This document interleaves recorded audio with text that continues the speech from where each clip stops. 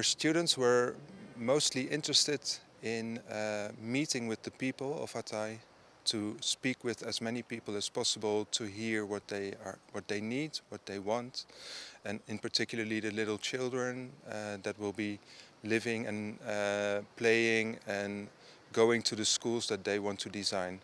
So our main objective is to speak to as much people as possible, to know what they want, and to bring that home with us to Delft and to use that while making a design for a new school.